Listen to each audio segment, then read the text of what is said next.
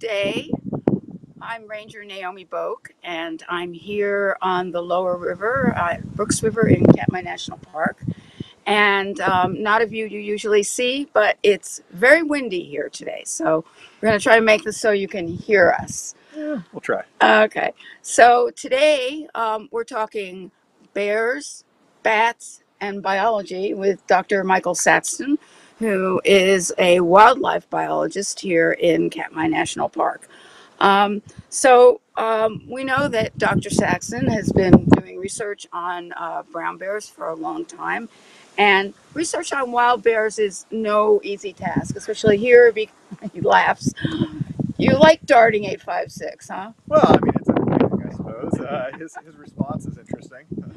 So it's not an easy task here because we don't collar our bears. They're tracked by sight, and it's a tough thing to study. So today we're going to discuss with Michael about genetics and hibernation, and we're also going to talk about another interesting creature that is hard to study, which is the bat. And Michael's going to explain to us why bats are so fascinating, so that we can be interested in more than bears. That sounds great. Okay, so welcome, Michael. Well, thank you very much, and hello, Internet. So for us, it's always a highlight to be able to talk to you. Everyone's always curious about your work and what you think about what's happening with the bears. So first, can you explain to us what your job is here during the season? Sure, yeah. So I'm a wildlife biologist for Katmai National Park. A large portion of my job during the summer is running the bear management team. So that's here at Brooks Camp, the standard keeping bears out of our supposed bear-free zone over there in camp. But then we also have bear viewing areas throughout the rest of the park. And so we're trying to keep a handle on how people and bears are interacting in those areas and try and make sure that everybody's safe. I also do a lot of GIS work, which is Geographic Information Systems. And we've got all sorts of other projects for most of them are management related. So we've had a lot of things going on this summer. We had bat work. We've always got our surveys going on, and Leslie Score, another wildlife biologist, she runs a lot of those. So when you say surveys, what does that mean? Yeah, so we're trying to monitor a bunch of different species out here. We've got brown bears. We do stream surveys and sedge meadow surveys. We do moose surveys later in the fall. We've got bald eagle nest surveys that we conduct every year. Then there's also some ones that Leslie started working on this year. We've got marine debris surveys where we're looking at trash that washes up from the ocean, trying to get a sense of whether or not, how much of that is accumulating on the coastline. And then we've also got seabird mortality surveys as well, looking for mass die-off events along the coast. Yeah, that's a lot. There are a lot of projects. Yeah, Leslie, like I said, Leslie's running a lot of those, the survey side of things. I tend to stick around more on the management side, especially during the summer, and then which includes bear management and people management. Yes, yeah, people management tends to be a large portion of it. Yeah. So for those Bear Cam viewers who have been with us for a while, and for new ones, you were doing a genetic study to find out the relationship between bears here and bears in other locations in the park. And some people know that that study didn't quite turn out the way you wanted it to. It did not turn out the way that a lot of people wanted it to. So can you just briefly explain what your goals and what happened, so that we don't get a lot of questions about who are Otis's children? Sure. Yeah.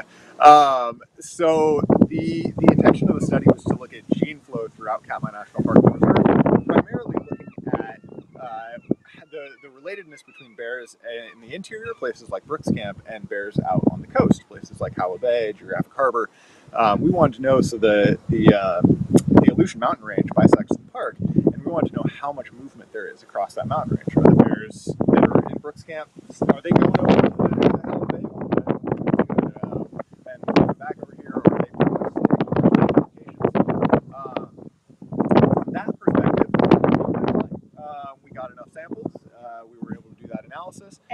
said that. There is actually some genetic isolation between the coast of the park and the interior, which was pretty surprising. The mountain range is not big enough to stop bears from moving back and forth. So the only reason that, or my primary hypothesis on why we wouldn't see more movement back and forth is just that we have these really great food resources on one side, and we have these really great food resources on the other side, and not so much in the middle. So yeah, so why bother? Yeah, why go back and forth? Yeah. So that's my guess as to why we don't see all that much movement. And that fits with, we did have some collared bears out on the coast of the park. Right. In, was that 15 through 17? And none of those bears were documented moving. They would go up to the ridge line occasionally and then go back down on the same side that they had come up on. So that fit with that data. I'm sure there has to be some movement back and forth between the two. But as far as it wasn't enough to eliminate any genetic differentiation between those populations. So, and I know that a lot of cam viewers were very interested to see if we could find out relationships between bears on the river, Yeah. And that's the part that did not go so well. Okay. Yeah. So several reasons for that. One is just in order to really get a good lineage map of the bears here, we would need to get samples from almost every individual. We would need to know who those samples were from. So we were collecting data in a couple different ways. One was biopsy darts, which Naomi mentioned earlier, 856. So those we're using a CO2 powered rifle, shooting a dart at a bear, but instead of tranquilizing them, it bounces out, takes a little tissue sample, and we can use that for our genetic analysis. There you go. Oh yeah, there it is. Another thing that we were doing, we had barbed wire snares around some of the rub trees. So bears would go and they'd rub on the tree, and it would just get the bear. And then we also got some. They would just draw an extra vial of blood for me, and we'd use that for our analysis. With the tissue samples, that's the best way. It came from that bear right there, so we know which bear it is. Right, because on the trees you wouldn't know. Exactly. Unfortunately, so first of all, it would be very tough. We found it to be harder than I originally thought it was going to be to get samples from all the bears. I need them to come near one of our elevator platforms, like that, in order for me to dart them. You mean they don't come when you call? They're close. I've got them this close to being trained. This close. But sadly, they won't quite yet. But yeah, so I had thought, well, I see these bears all the time. This won't really be that big of a challenge. But some of them don't really come right next to our viewing platforms right when I need them to. Like 856. Like 856. He did the one time. Unfortunately, the one time he did, the darts I was using at the time I was having a pretty high failure rate. So it was hitting them, bouncing out, and not taking a sample. And that's exactly what happened with 856. We found a different needle that worked better later on.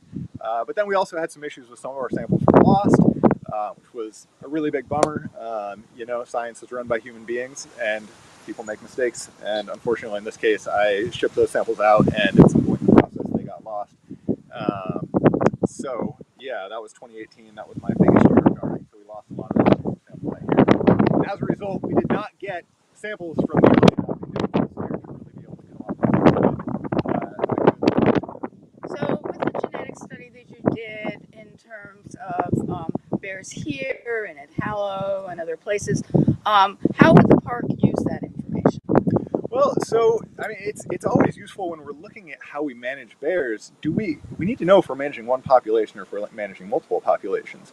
An easy to understand and easily digestible way to think about that is the preserve. So that's another area that we were looking. In the preserve, there's a hunt. There's a brown bear hunt, and so we need to know if that population is connected to the other populations around and how it's connected, so that we can know when we're advising the state as far as how they're managing that hunt, whether or not those populations are all connected. It's going to be really important. Okay.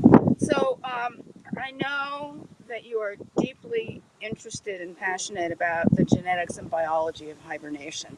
Mm-hmm. And because I like you so much, I'm going to indulge you today, and we're going to talk about that. That sounds great. Okay, Yeah. because I'm also really curious about it, because hibernation is this phenomenon. We can't do it. We just Not yet, at least. it. Not yet.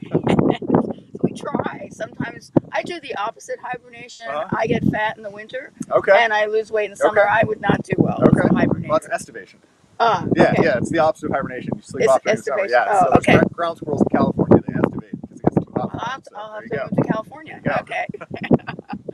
So, what are some of the unique biological and metabolic characteristics that enable bears to hibernate? And that means, be without food, not urinate, not defecate, and be tucked in cozy for the winter. Yeah. So the question is, how are they doing that? Yeah, metabolically and biologically. What? Great question. And you don't know. Yeah, we know parts of it. Okay. But there's a lot of unknowns when it comes to hibernation. So we're talking specifically bears here. Right. Okay, just bears. Just bears. So there was this. There were those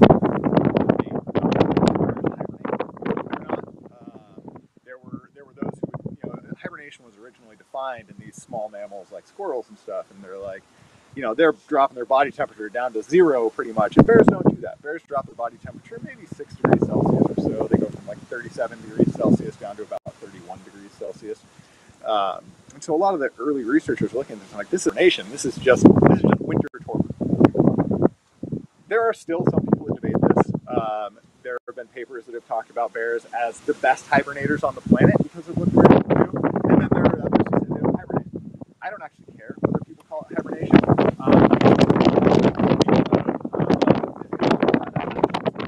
And yeah, they're dropping their heart rate, they're dropping their respiration rate, they're dropping their body temperature, metabolic rate goes down. And as you mentioned, yeah, they're not eating or drinking, urinating or defecating throughout the course of the winter. If a human didn't urinate for 6 months, we would die. Yeah. And if we got that fat, we'd be what we call obese, and we'd have some serious problems like diabetes, potentially, and other things. Yeah, and how bears are able to avoid some of those health concerns is pretty unknown. So some of the ones that really interest me a lot are like muscle and bones. If a human, so NASA has actually done, they paid people a pretty good amount of money to stay in bed for long periods of time. And if a human stays in bed for 6 months, they're going to lose about 90% of their muscle strength, about 90% of their bone density and strength as well. This is clearly important, so NASA paid for it because of space travel and people that are in microgravity for an extended period of time. But then it's also important for people that are put on bed rest and stuff like that. People that are in wheelchairs for extended periods of time. This matters for a lot of medical reasons for people. And bears, when they go into the den and they spend 6 months in hibernation, then they lose about. So we're losing 90%. They lose about 10% of muscle strength, about 10% of bone density and strength as well. How they're able to do it is still very much an open question. There are several theories. There's several lines of evidence that suggest one thing or another, but we really don't know how it is that they're doing it. And similarly with like heart disease, bears get a hardening of the chambers of the heart and the wall of the heart when they're in hibernation. And in humans, something like that happens. That's a really bad sign. Yeah. And heart disease is a very serious thing. And with bears, spring rolls around, and it just goes back to normal. And we don't know how that is. Is there, so before I continue this, something I forgot to do at the beginning. If you guys have questions, if you can put it into the BearCam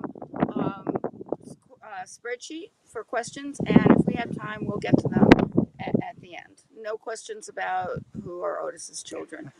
Anything else you can ask.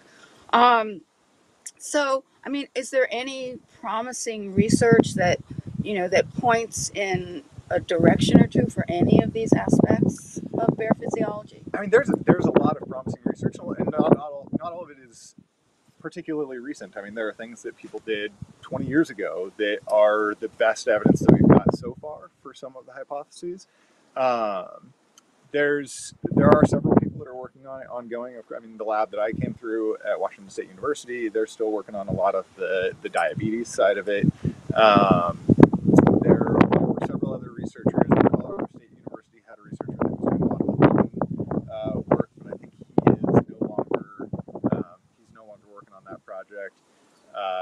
Fairbanks, University of Alaska Fairbanks has some researchers that have been doing a lot of pretty unique hibernation research. Although most of that's not on bears, they do have some work on black bears up there. Is there I mean, what difference in terms of hibernation is there for black bears and brown bears in Alaska, say? I mean, I don't want to talk about black bears in Florida. But... Sure, yeah. It's a fairly similar mechanism. I'm sure there are differences, but I'm not aware of what they are as far as differences in mechanisms for black bears and brown bears. Yeah, if we're staying within similar climate regimes at least. Yeah. Right. So I'm curious about the genetics of hibernation. Okay. I mean, what is it in a bear's genetic makeup that helps it hibernate? Okay, you're going to give me another opportunity to get my favorite answer here, which is I have no idea.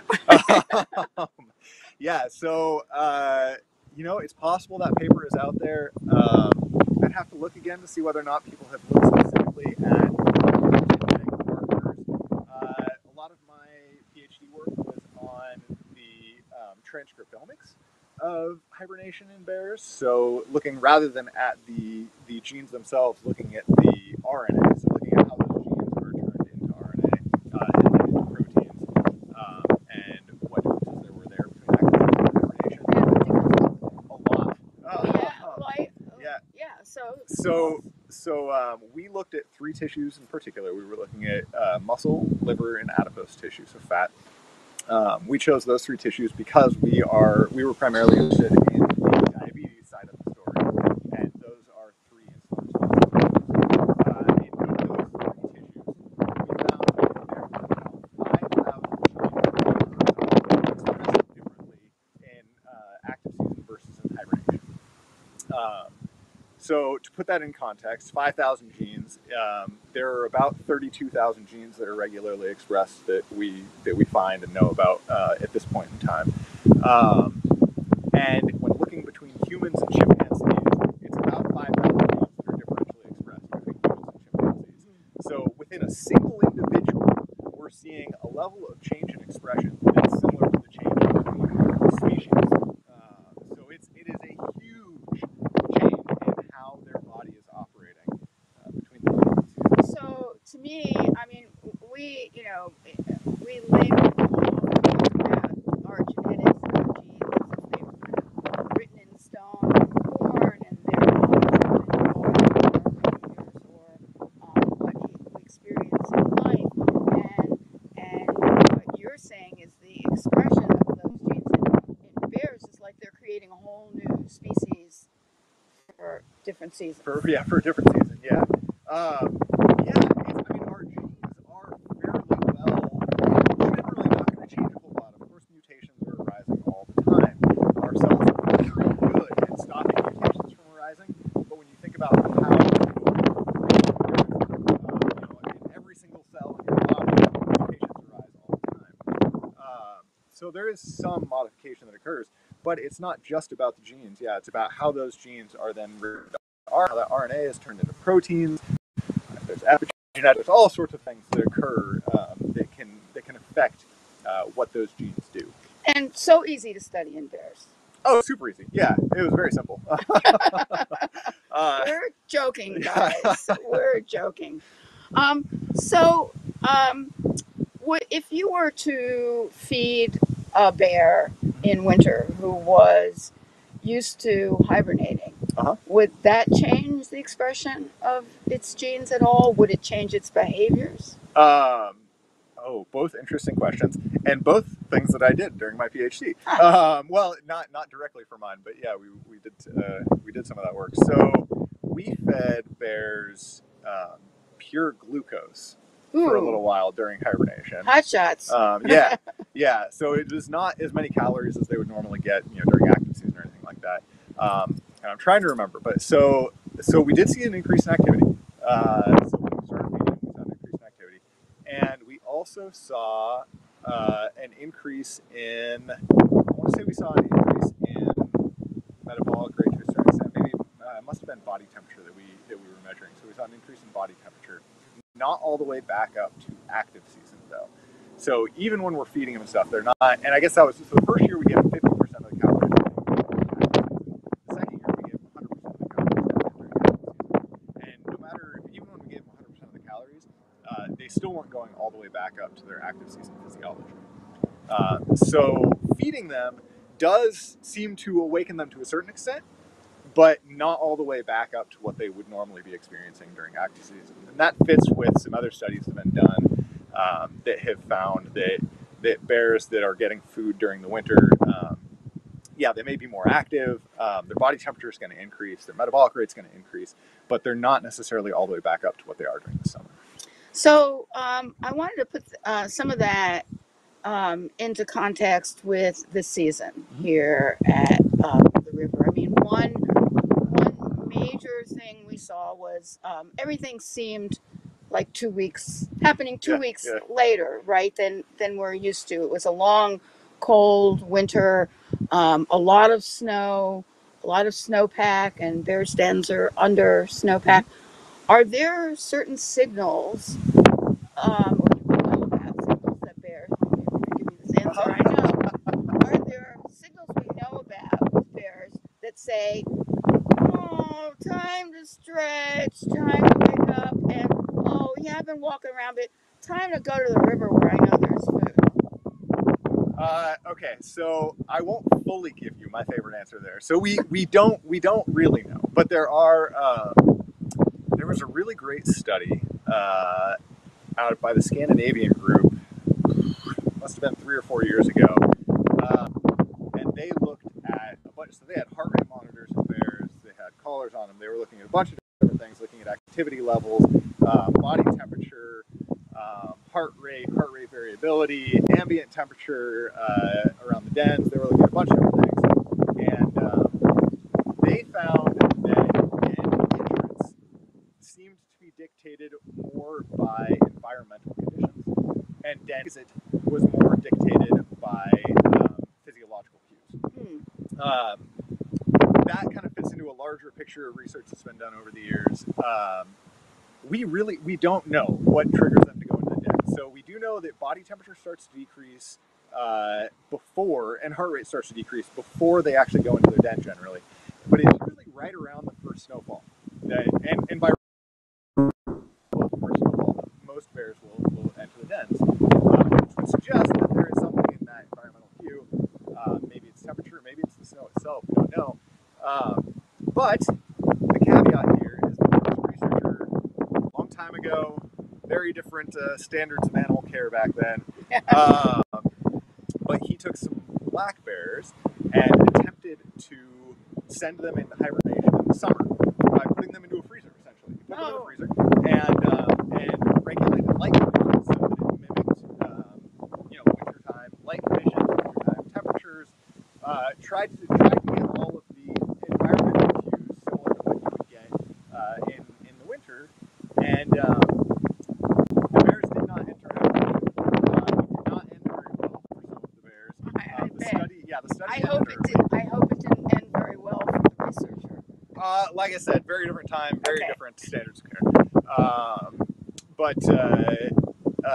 Yeah. So ultimately, though, it's a very interesting bit of information because what we found there is that it's not just environmental cues. There is some sort of internal mechanism that is telling them, hey, now is the time to be looking out for these environmental cues. And now we've got this. We've got the physiological cues and the environmental cues working together, sending them into hibernation or waking them up from hibernation. So not literally, but like a clock, rather than oh gee, there's still a lot of snow out there, I'm going to stay in my den.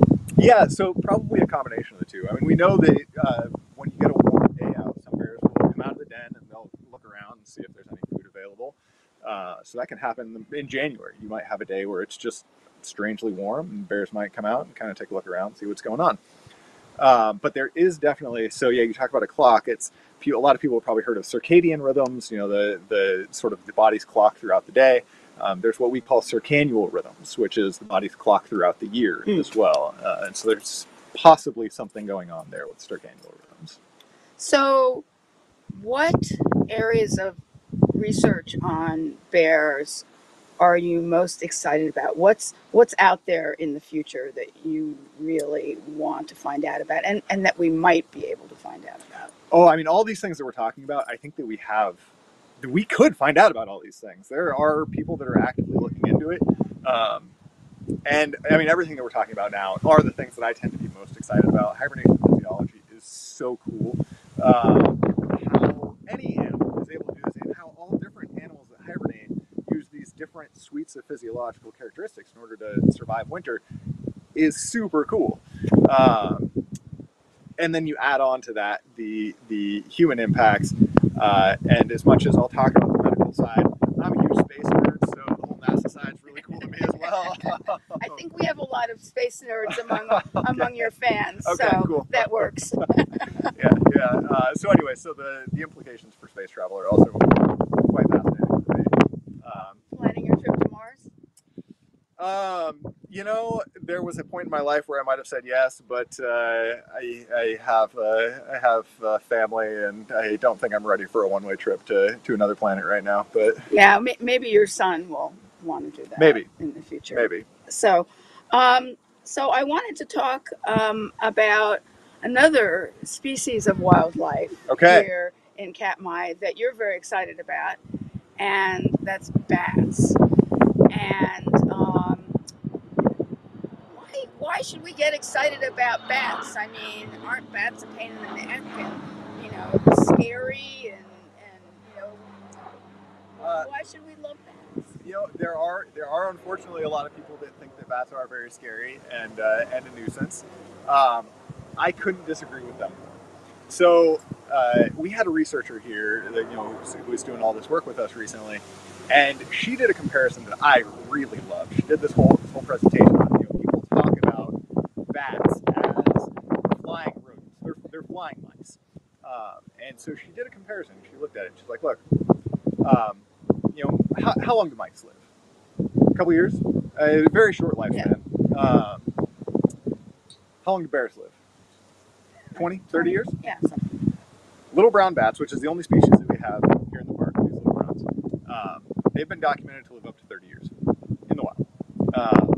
Normally, with small animals, you expect them to have shorter lifespan. That is a very reasonable expectation. The vast majority of things, that's true. Little brown bats seem to be an exception to that. So they can live 30 years. Little brown bats hibernate in the winter. Yes. Just like our bears do. Yeah. In a lot of ways that she kept kind of pulling it back. She's like, they're not flying mice, they're flying bears. There you go. Yeah, they're flying bears. There's a major reason to love bats. They are flying bears. That's it, QED. Done. Done. So, so what kind of research are you guys doing on bats here? So what we're doing here is very entry level, trying to understand anything about the bats here. So bats in Alaska were overlooked for a very long time, up until about 20 years ago. In the last 20 years, people have started to pay a little bit of attention to them, but even that's been mostly down in the southeast. Up until we started doing this work, we didn't know what species exist out here. We still don't really know what species exist out here. We know that we've only documented little brown bats.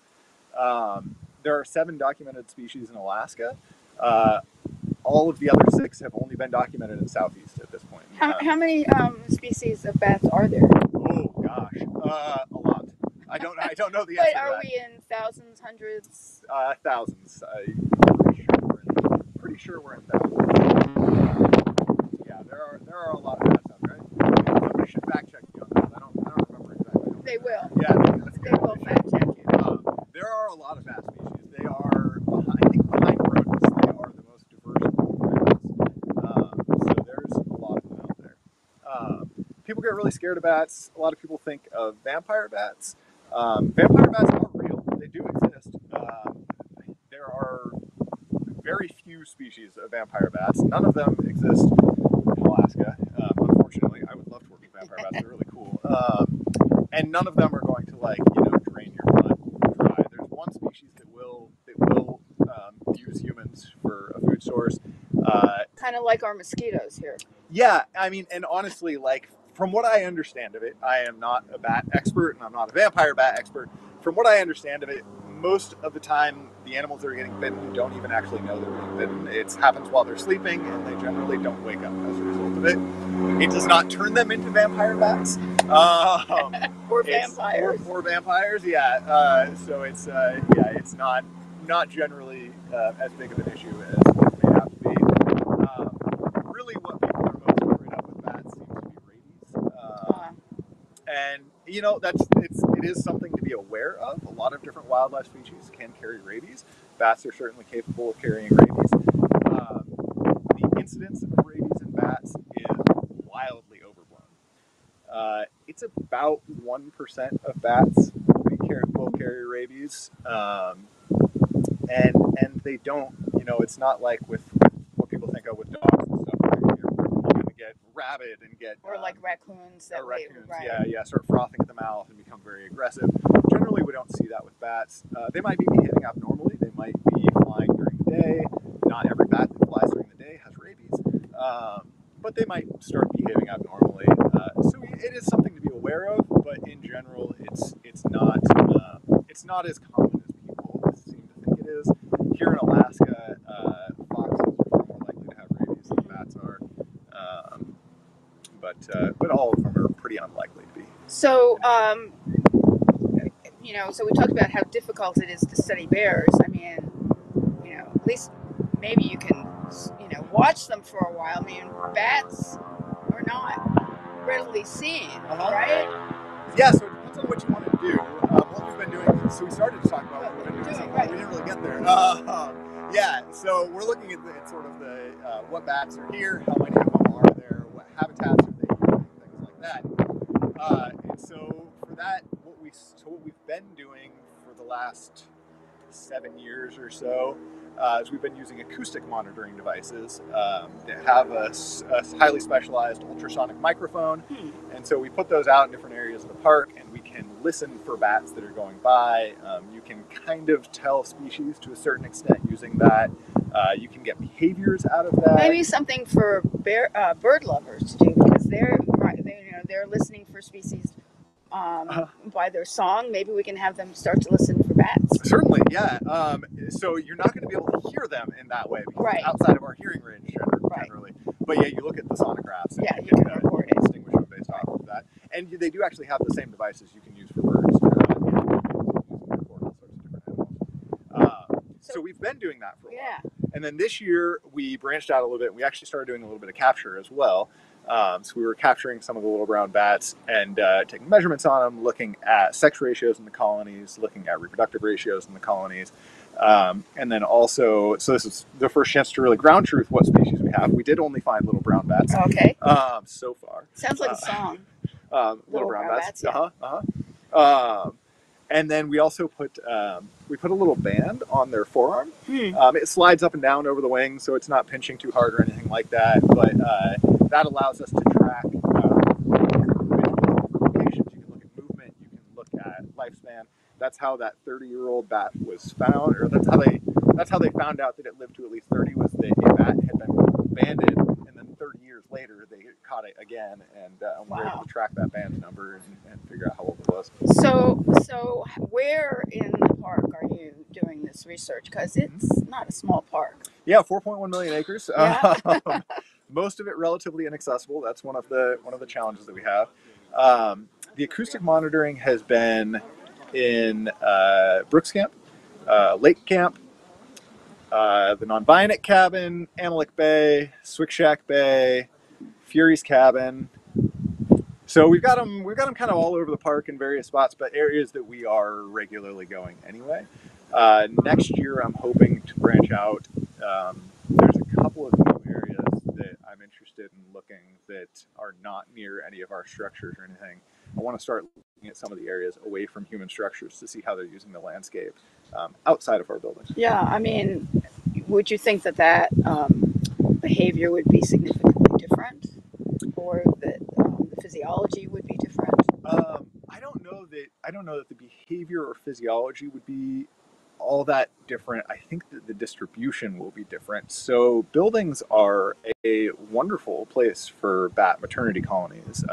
It's another thing a lot of people don't realize about bats. So little browns, they'll have in the summer the females will all go to what we call maternity colonies, and the males will just kind of oftentimes be off roosting more on their own, not in big groups. And in the winter they go into what we call hibernacula, which are these are what people think of in the southeast, the big caves and stuff like that. That you get a whole bunch of bats inside there.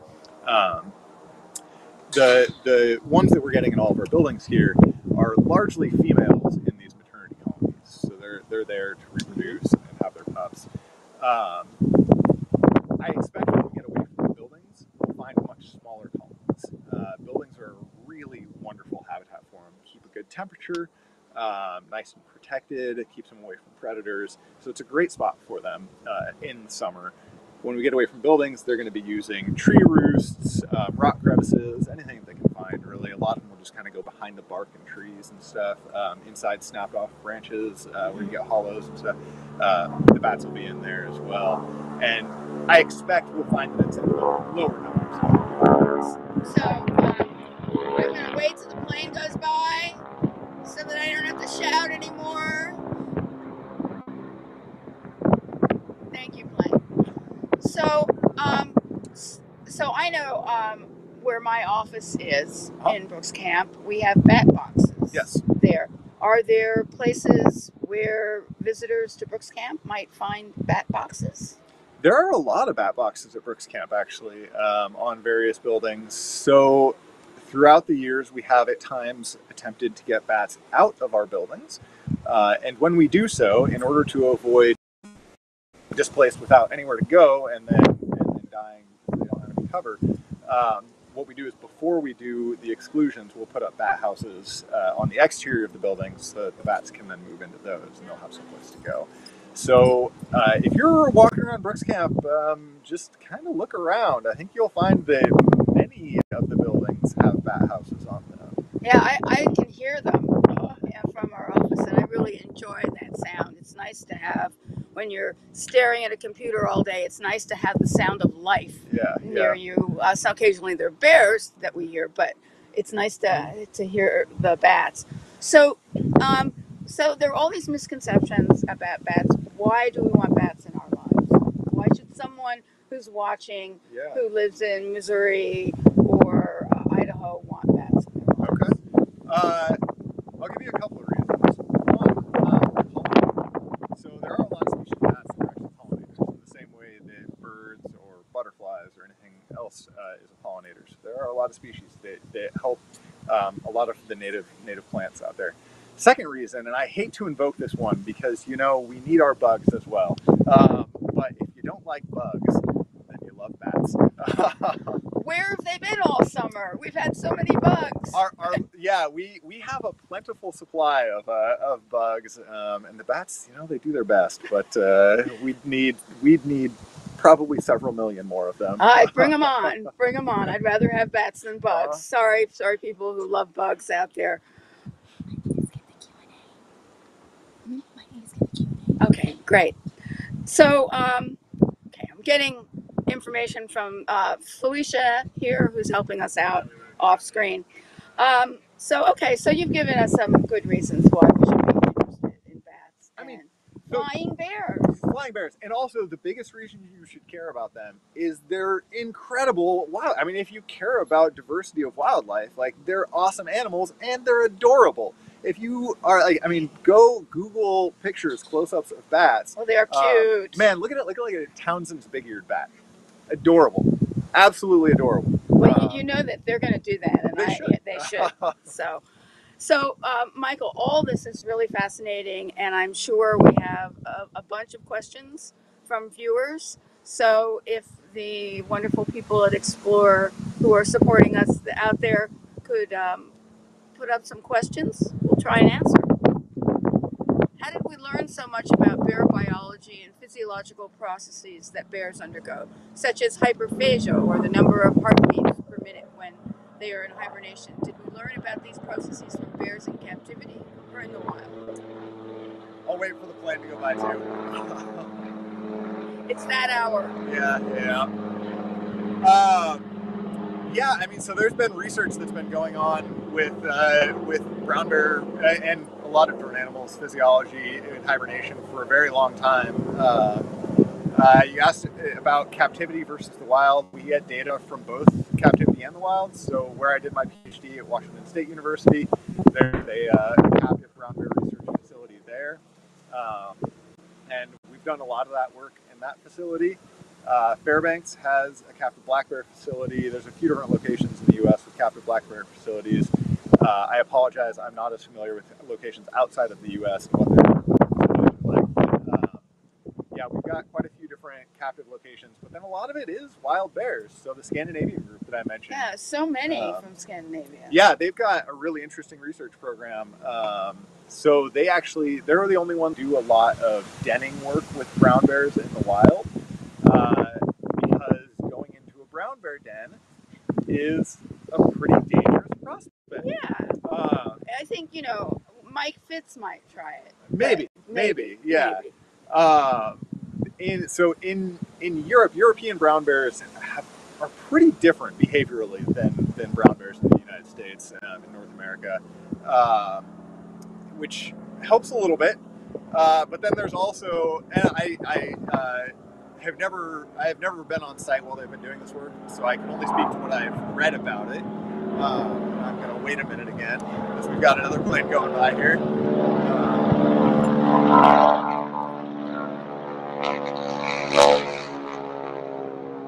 Yes. It's rush hour at Brooks Camp. Yep.